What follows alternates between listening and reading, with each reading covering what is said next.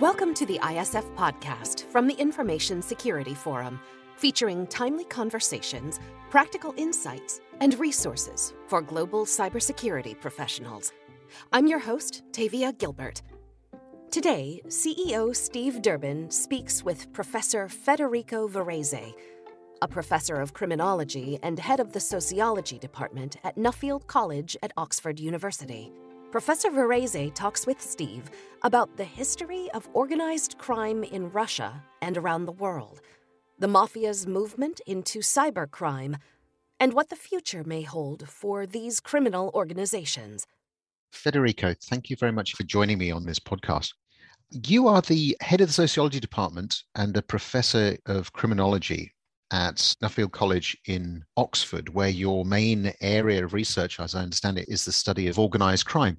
We've covered on this podcast series organized crime over the past years. We've spoken to people like Brett Johnson, who was on the FBI's most wanted list from a cybercrime perspective. And just the other day, we're talking to Alexander Zager, who's the head of the cybercrime unit, who you probably know. So lots of different perspectives that we've had in terms of what's going on. But you've specialized, if I put it that way, in organized crime in that particular space. Tell our listeners, first of all, how you got into that. How did you become interested in that whole area? Yes, and thank you so much for having me on your program. So I was a student in the late 80s, early 90s. I was just finishing my undergraduate degrees. And that was the moment when the Soviet Union was coming to an end. It was the transition to the market economy and the emergence of a new country. So that caught my attention, and that really caught my passion. I was a student. And I really wanted to study that major transformation. I thought it was my only chance in life to see a country of that dimension transform its economic system into something new.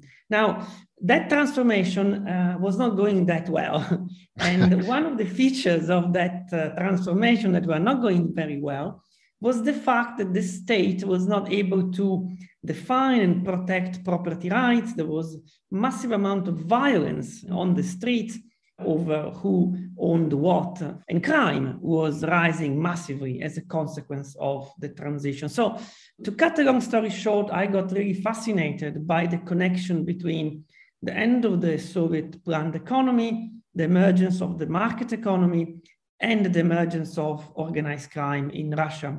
And this is what I wrote my PhD thesis on. So I wrote a book, eventually became a book, published in 2001 called The Russian Mafia. So I start off really as an economic sociologist interested in the market economy, interested in how markets operate and how elements who are not legal but are extra-legal or illegal actually come to govern those markets. And so I spent in the 90s, most of my time in Russia. I spent 1 year doing field work in the city of Perm, and then I went back to that place many times. And the culmination of that work is my first book. So this is the answer to your first question, where I come from. And from then on, I specialized in various aspects of organized crime, which we can talk about in a second. And how has organized crime matured over that period that you've been watching it, you've been studying it? You mean in Russia or in general? Yeah, both actually. Because you started off looking at specifically at the Russian space. So I think it'd be interesting to understand how it's matured there, but also then what impact that has had much more globally. Yes. So, what surprised me is that there was a lot of similarities between the organized crime that was emerging in Russia with the traditional organized crime that I knew from Italy and from studying the United States, Japan, and Hong Kong. So the attempt of organized crime in Russia in the 90s was very much to control territories and markets, to be an arbiter, an authority, and so to become an alternative, in effect, to the state.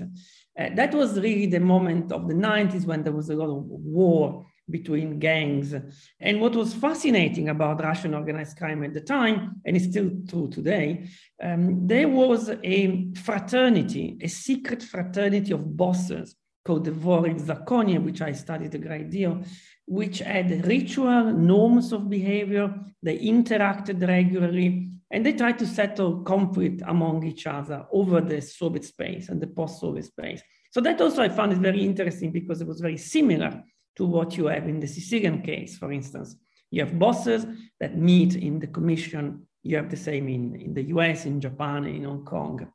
Now, Russia is a special story because after the roaring 90s, if you want, or the wild east of the 90s, the Russian state has taken more control over the markets and over the crime of the country, and the mafias are now mostly operating from jail. So they have less of a scope to operate. So they operate mainly in illegal markets like prostitution and drugs, and also they control prisons to a great extent. And so there have been a lot of recent scandals over violence in prison, both from authorities and from the criminals. So in a sense, the evolution of organized crime in Russia since the time I studied it for my PhD to today is the sort of coming back of the strong state, which has squeezed to some extent the traditional mafia that emerged in the 90s.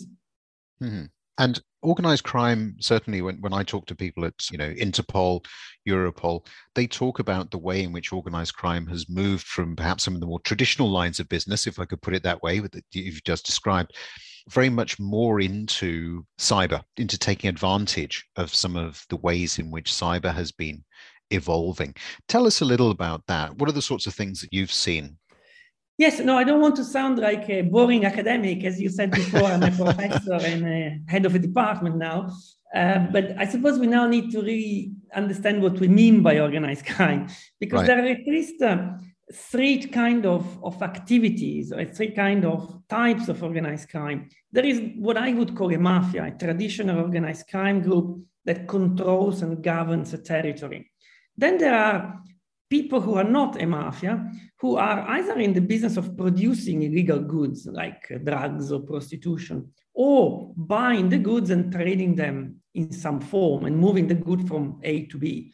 Now, in my view, a lot of what is called cybercrime actually occurs in the sphere of trading. So certainly with the development of the internet, a lot of stealing and selling illegal goods happens online. And so we have seen, and this is something you have covered a lot in your podcast, we've seen the booming of fora or forum online, where you can just go on and buy and sell goods. And that has been evolving a great deal. Now, the guys I traditionally study are localized in a territory. So certainly, I wouldn't say that the guys that I study have moved online. They're still very much offline, and they still very much control the territory. But a lot of the people who are in the business of criminality have, as you said, moved online. And there are interesting developments. I also study cybercrime to some extent. Originally, people would go on forum and buy and sell in a very narrative way. Now the sites are much more structured. They look very much like an Amazon type setup. There's a famous one called Lampedusa. You just point and click and buy what you want. So it's been there is automatication of the process. But I suppose my personal take on what is cyber and what is the development of cyber is that most people forget one aspect, that even though you might be online and you might be sort of in a global sphere, which is up there, you still are a criminal that lives in a place. So there is an offline dimension to the online dimension of cyber. And that's something I've been trying to think about as an important dimension. And we can speak about it further. You don't see cybercrime being normally distributed around the world. There are hubs, there are countries where you have a higher number of attacks to sites than others. And so there is a geographical offline dimension to cybercrime, which in a sense vindicates sort of the work I've done on the traditional mafias, because usually these offline sites are where mafias are very strong or where criminal states also operate. Mm-hmm. One of the things that, because you mentioned this sort of offline hubs, that kind of thing, are these particularly well connected in your experience? So do we have a situation where people are understanding where to go to get the support, if you like, that they might need? I'm talking about criminal gangs now, these different hubs. How collaborative are they? How cooperative are they? So certainly the gangs collaborate online. So the individual criminal firm, in a sense, collaborates online as you would expect. But the hubs are discrete. So I studied in particular one hub in Romania called Râmnicu Vâlcea, which is known as Hackerville. So I went there, I spent a week, and that is a very tiny place in the mountains in Romania. And when you dig further, you find that in that hub, there is a concentration of Romanian cyber criminals who are somehow protected by the local police or the local mafia, or corrupt police officers in the local mafia. Then you find hubs of cyber criminality, of course, in Russia today, where there is a lot of this going on. And again, it's because the policing of that domain is not done very effectively. There are hubs in Vietnam, there are hubs in Brazil. And so part of my work now is trying to quantify better these hubs and then to start to try to understand why some hubs become so and some don't. But I wouldn't say there is a strong collaboration between these hubs themselves. I think they just become a catalyst or a focal point for this kind of activity to take place. And I think we should really get out of the idea that cybercrimes occurs only online. I think cybercrimes occurs offline by individual people like you and I, who have a life, a computer, and they go out and shop and do stuff. And so all of that dimension of their life has to be taken into account when we study their activities. And there are some places which make it easier for them to operate, physical places, geographical spots, as opposed. And then, of course, there is the online dimension of it, which is well known. Right. Okay. Now, there may be some people listening to this thinking, well, Federico has been able to spend time investigating these gangs, really understands how they work, has explained to us what's going on. Why is it that law enforcement isn't able to crack down on them and effectively close them down? If this is the problem that we're led to believe that it is, of the size that it is, why is law enforcement so powerless, some might be thinking? To crack down on the hubs? Well, because these hubs are in territories where effective law enforcement is not existent or not very effective. So we know, for instance, that law enforcement in the US and in the UK against cyber is pretty effective. The FBI has been mounting very effective operations against forum or websites on the dark web and leading them to shut down. There was a case in which even an FBI undercover agent became the manager of the site, and then it was shut down. So they were very good at infiltrating them. And of course, once they are shut down, they simply reopen somewhere else, which also begs the question of what should we do with those things online? But then to go back to your question, namely, why law enforcement doesn't crack down on the hubs? Well, because the local law enforcement doesn't want to. So it would be easy, but they don't want to because either they are ineffective or inefficient, or ultimately they think it's okay for them to operate. So as you probably know, a lot of Russian cybercrime is directed against targets that are not in Russia. And so there is a view that ultimately that doesn't really affect Russia really so much, or this kind of reasoning might happen in other places.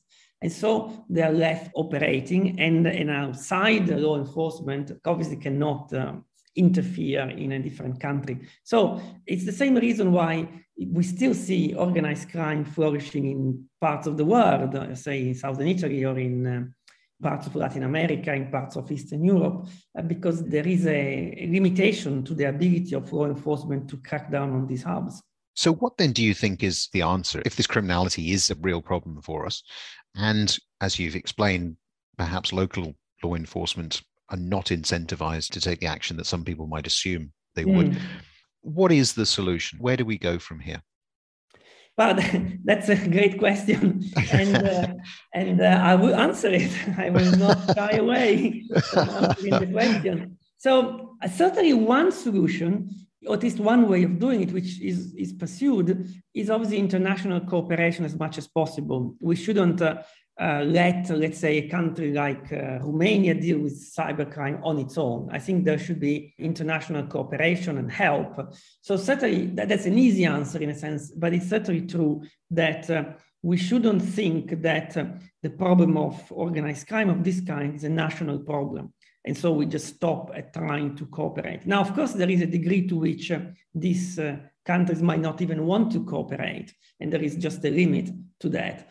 And so I think there are obviously technical solutions in the case of cybercrime, which obviously I'm not an expert on, but we all know how we can protect ourselves anyway from cyber attacks to some extent. But obviously there is a degree to which people just want to go on this site and buy legal goods.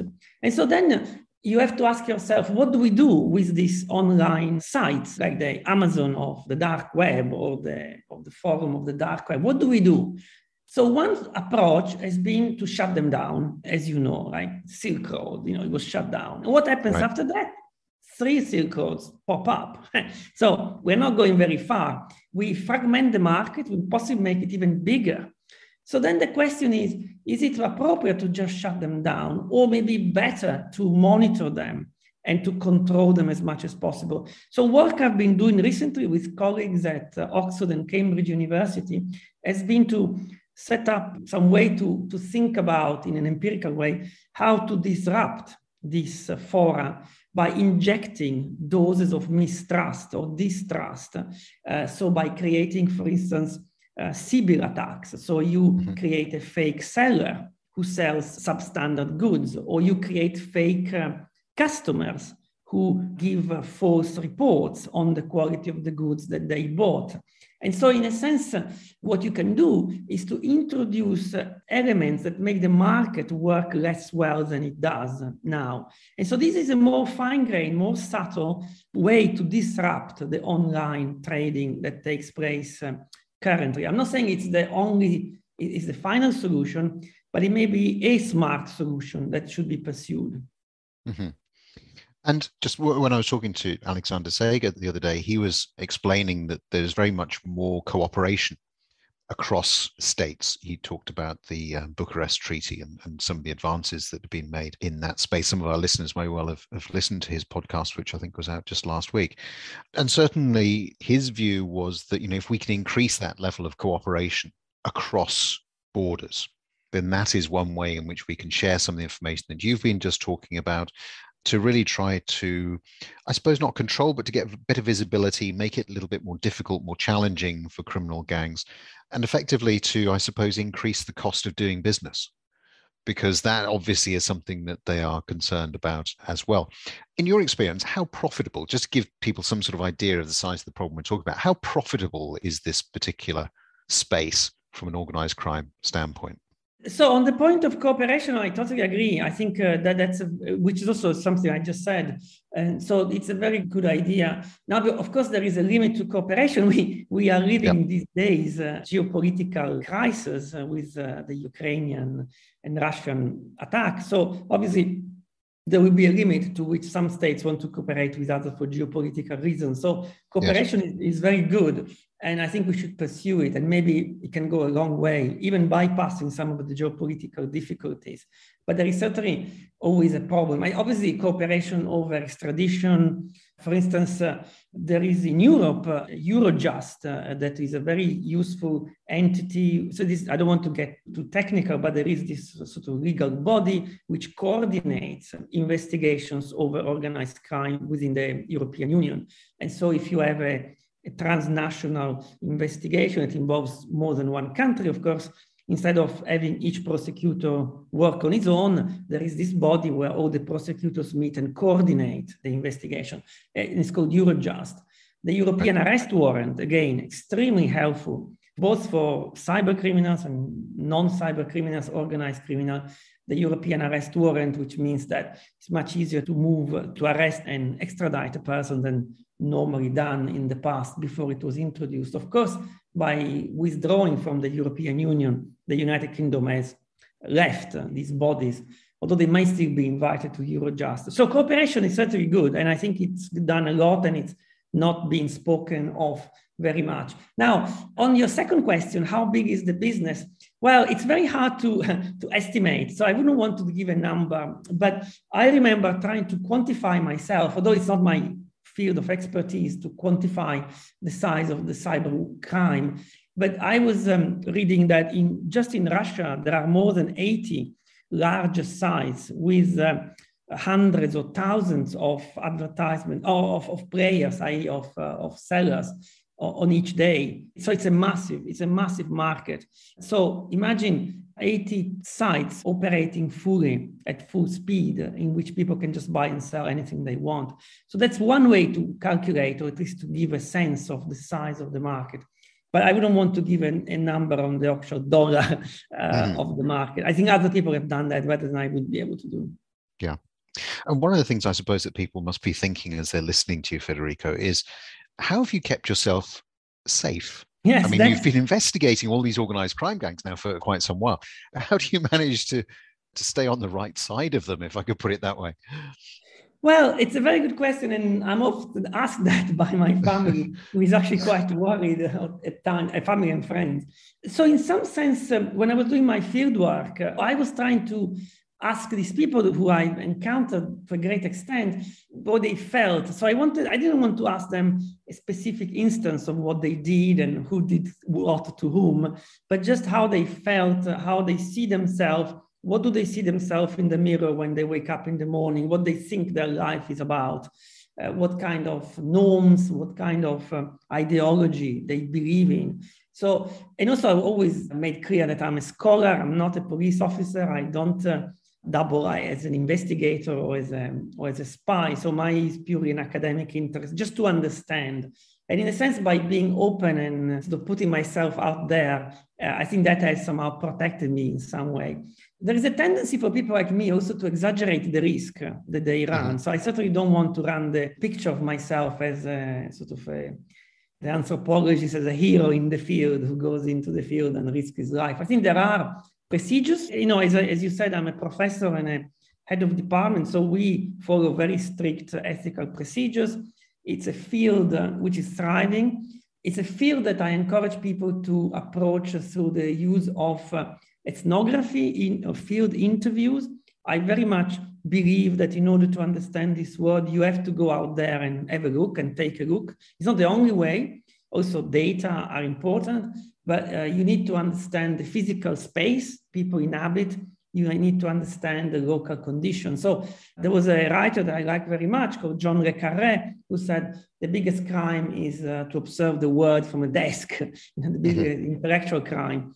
So I certainly encourage my students to go to places and, of course, to keep safe and follow the procedures. So I don't think it's impossible. I think it's possible to do this without risking your life, but watch this space. Well, let's hope you do manage to continue to stay safe in the work that you're doing. Federico, it's been fascinating talking to you. Thank you so much for actually lifting the lid a little bit on organized crime, on some of the things that you've been seeing, and adding, I think, a very different perspective, I would say, to some of the things we normally talk about on this podcast when we get into the whole area of cybercrime. So some of the things you mentioned about the offline component and so on, I think it's very interesting for people to just take into account. So it's been absolutely fascinating. Thank you very much indeed for taking the time. And I look forward to being able to read more of your research about the work that you're undertaking. So thank you very much. Thank you. My pleasure. Listeners, we hope you found this episode informative. I'll remind you to take a look at the show notes, where you'll find links to ISF resources related to today's discussion of organized crime, including past episodes of this podcast where we interview former cybercriminal Brett Johnson, Alexander Sager, head of the Cybercrime Division at the Council of Europe, and Misha Glenny, author of McMafia. Thanks very much to this week's guest, Professor Federico Varese. Next week, Steve and I wrap up Season 10 with a discussion of some of his takeaways from our guests this season. We'll be back for the full conversation in a week. In the meantime, is there a topic or question that you'd like us to cover in a future episode? Let us know at securityforum.org, which is also where you can find that catalog of past video and podcast episodes, as well as ISF's research, practical tools, and guidance related to discussions like today's. Follow us on LinkedIn by searching CEO Steve Durbin or Security Forum. Follow our audio feed wherever you get your podcasts so you never miss an episode. And if you like the ISF podcast, We'd love it if you'd write us a short review and if you'd rate the podcast. The ISF podcast is produced by Talkbox and Tavia Gilbert, with music by Alexander Filipiak, associate producer Katie Flood, mix and master by Brian Barney. Thanks for listening.